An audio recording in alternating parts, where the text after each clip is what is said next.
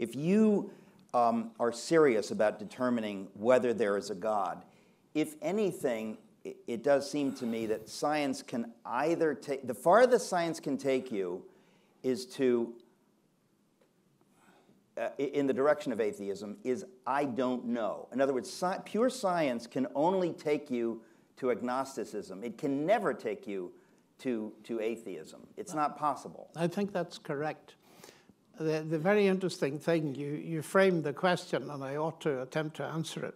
Why do I think that science can bury atheism? It's because science can be done.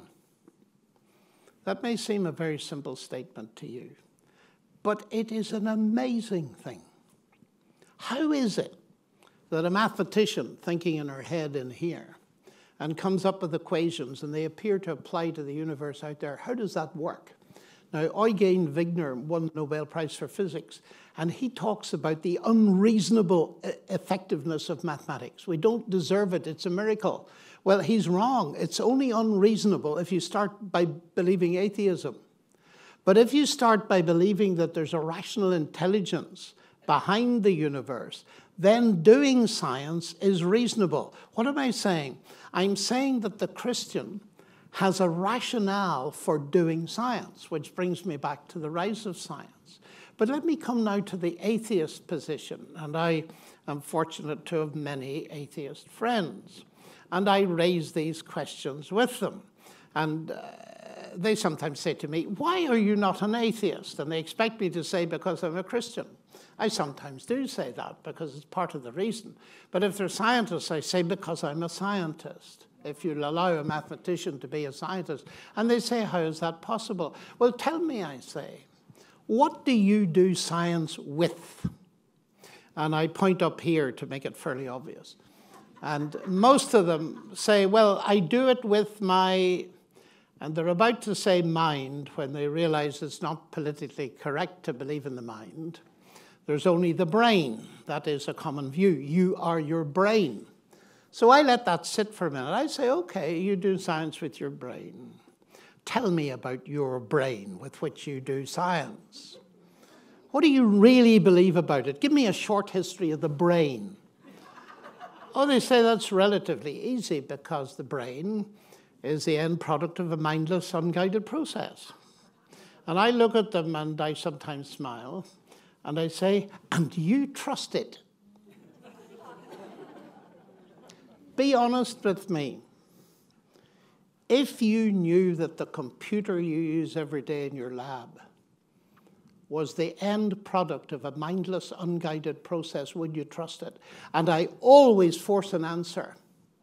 And I've asked dozens of world-famous scientists, and every single one of them has said no. I see you have a problem then. Here, you're doing science. And I'm asking you for a rational justification of your faith. Now, this is hugely important, and you may want to unpack this.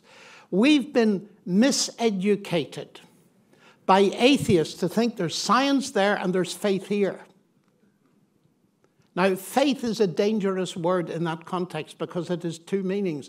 One is the Christian faith, the Jewish faith, and so on. The other is your subjective faith. And so the impression the culture get is science doesn't involve faith. Christianity does. That is very dangerously wrong. Science involves faith.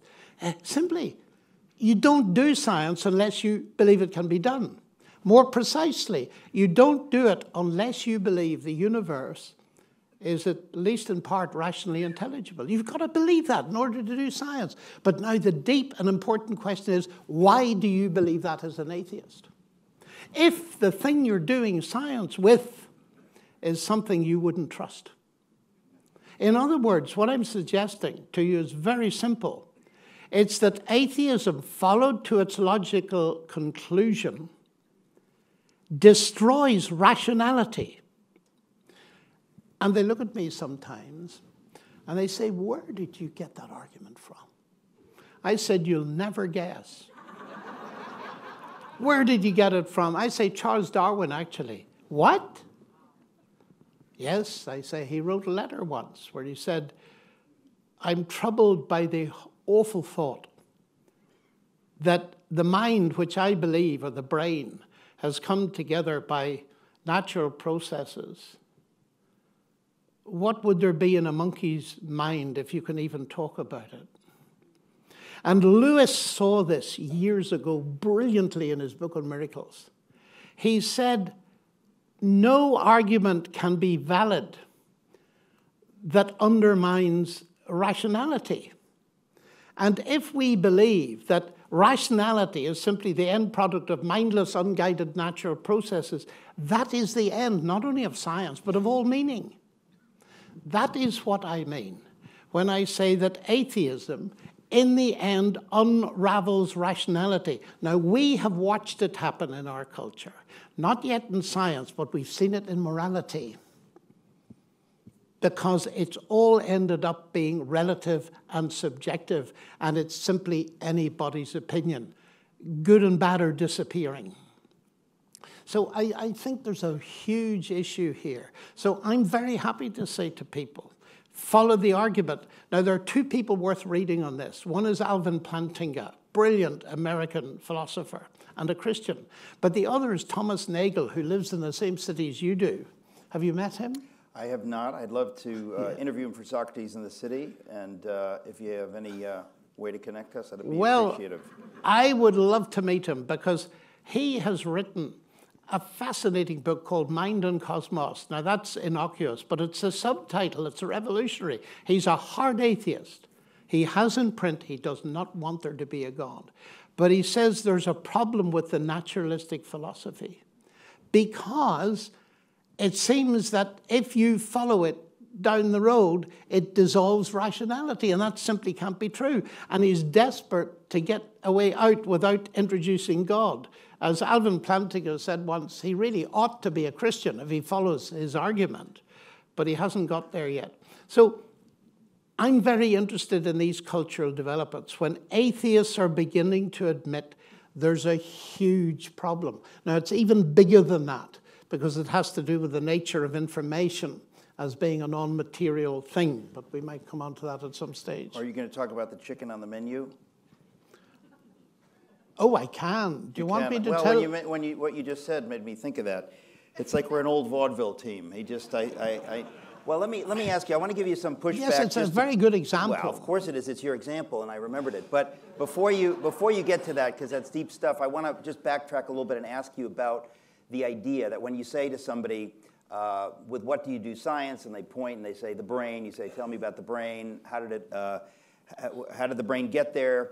Random mutations over time, so on and so forth. I'm surprised that none of these people you've asked has said, because I believe in the survival of the fittest, I believe that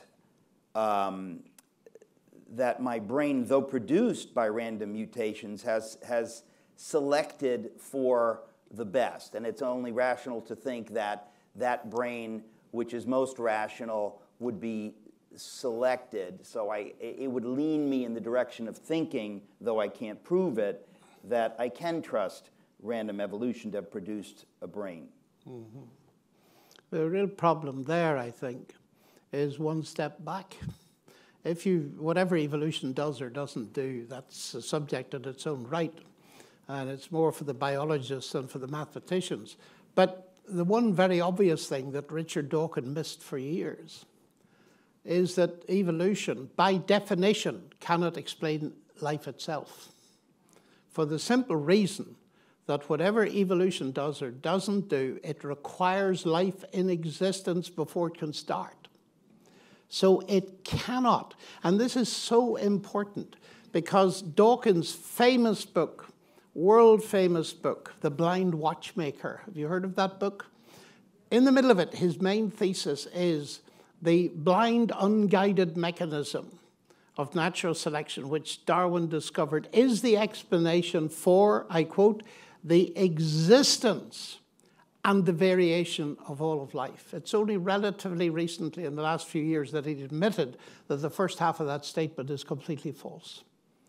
Prebiotic evolution, said the famous Theodosius Dobzhansky, a biologist, is a contradiction in terms. So you have to get life going. That's the problem.